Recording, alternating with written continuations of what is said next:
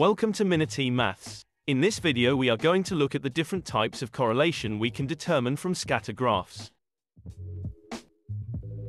What is correlation? Correlation means how closely two sets of data are related. For example, cola sales increasing as the temperature increases. This information can be visually represented on a scatter graph.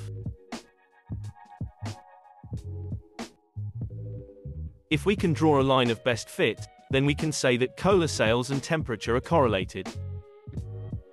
However, it's important to remember that just because two things are correlated, doesn't always mean that an increase or decrease in one thing has caused the increase or decrease in the other. In this example, we can't be certain that the increase in temperature has caused the increase in cola sales, even though it may seem likely. There could have been a discount or offer on the price of the cola on the day the data was collected, which could have been the cause for the increase in sales.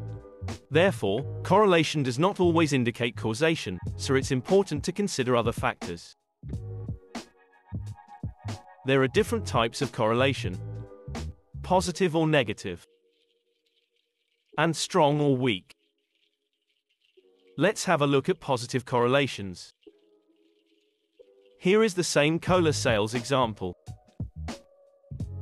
This scatter graph shows that there is a positive correlation, because cola sales increase as the temperature increases. Both variables increase. We can also say that this is a strong correlation as the plots closely follow the line of best fit. If the plots looked like this, we would say there is a weak correlation.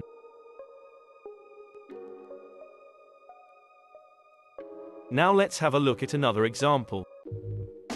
This scatter graph shows that as the number of cats living at an allotment site increase, the number of mice decrease.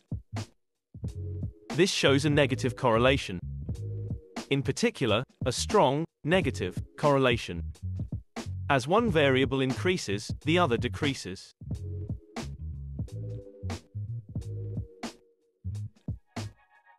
What if the scatter graph looked like this? We can see that the sales of sofas has no obvious relationship to the temperature. We would say there is no correlation.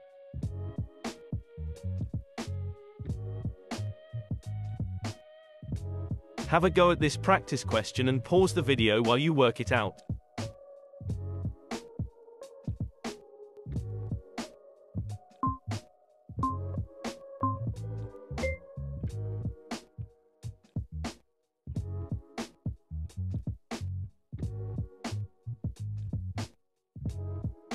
Thanks for watching Minity Maths.